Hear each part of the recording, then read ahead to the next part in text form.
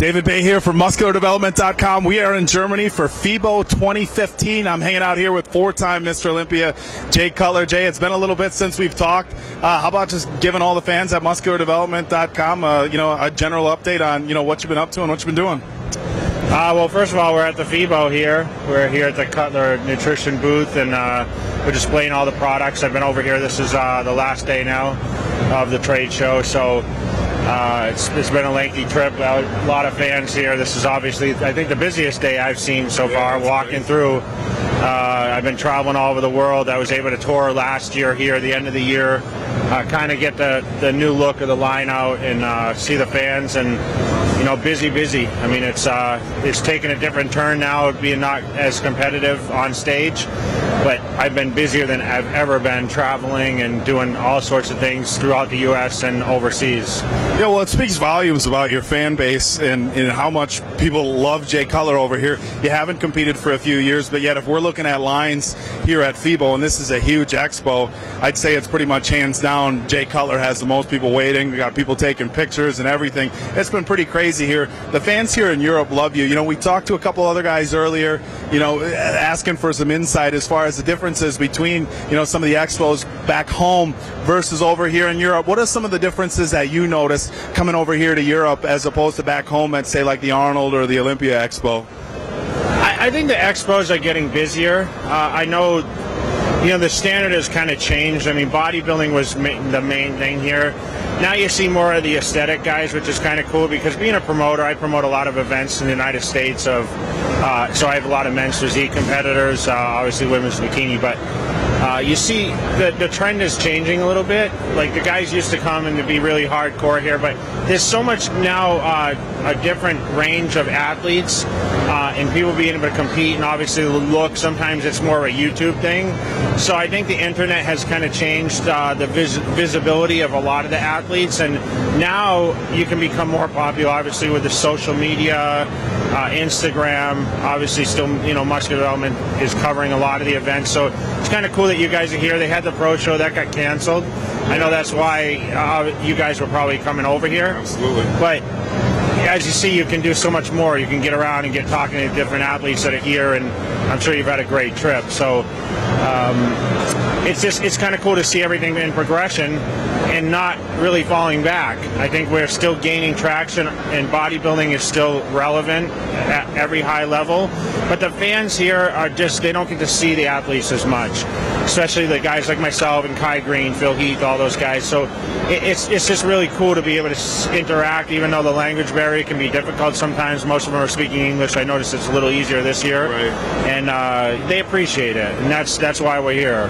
Yeah, and one of the things I had touched base on with a couple other guys that I interviewed, and this is my first time in Fibo, and one of the things I've noticed, and this certainly isn't to knock the fans back home in the States, but everybody here is in shape. When you go to some of the expos, I've been at the Arnold and the Olympia, you get a really wide variety of fans, and when people go there for the first time, you think it's going to be everybody looks like a competitor, and it's not really that way. And again, that's nothing against the people back home. It's just people are fans and they're not necessarily competitors. But when you come here to Europe, it's like everybody, a lot of them look like they're men's physique competitors, but everybody looks like they're aiming to get on a stage. The thing that's changed with the expos is more guys have their shirts off walking around. I think I saw that at the Arnold too, in Ohio. But you see more guys, I mean, they're standing in booths with no shirts on. Back in my day, I've been coming here since '99 was my first. How many booths have you stood in without your shirt on? No, not many. It wasn't popular. Bodybuilders don't take their shirts off and stand around. I think, a lot of them, Do you want to? No. I mean, only when you're in shape. But even when I was in shape, it just, you feel like kind of, as you see, I mean, look around here. I mean, the people are just kind of like, they kind of stare, and you can see them like whispering, like, you wonder what they're saying sometimes. But I guess that's part of the game, and it's brought more attention. It's given more people opportunity, and I think that's what this is about. The expos are about opportunity for people. There's going to be new stars that emerge every year, more popularity, and I think that's kind of cool. Yeah, no, it certainly is. And again, this is one of these rare opportunities for all the fans over here in Europe to meet all all the competitors. You know, I think the guys back home take for granted a little bit some of the opportunities we have as bodybuilding fans to meet our favorite pros and get autographs and things like that. Moving forward for the rest of 2015, you know, what's on your schedule? What do you have planned? From here, I actually go back to the States. I have appearances every weekend, I think until July, pretty much every weekend. I have shows I'm promoting. I just did my Vegas event at the Desert Classic out there. I have the Jay Cutler Boston event, the Classic out there, Memorial Weekend.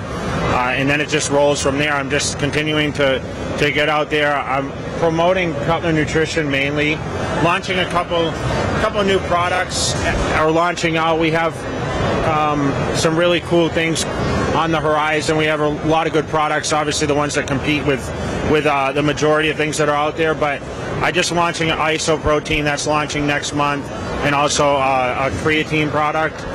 So the line's continuing to grow. It's getting more notoriety. I'm publicizing that, but I'm being out there and being the face more than ever, and really getting people aware of the existence of it.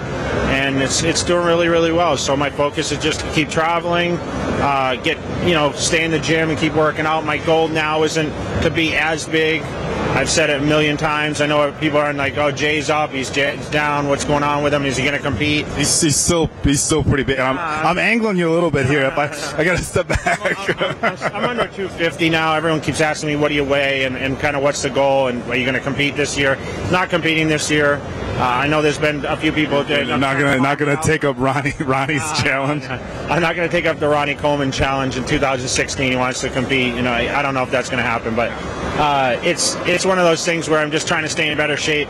I haven't been in the gym as much lately as I like to. I do cardio every day, but the weights are just kind of put on the side. I'm under 250 now, and the goal is just keep moving forward and stay in some sort of decent shape. My diet's been really, really well. So. All right. Well, it looks like you're doing a great job of that, as well as everything else here.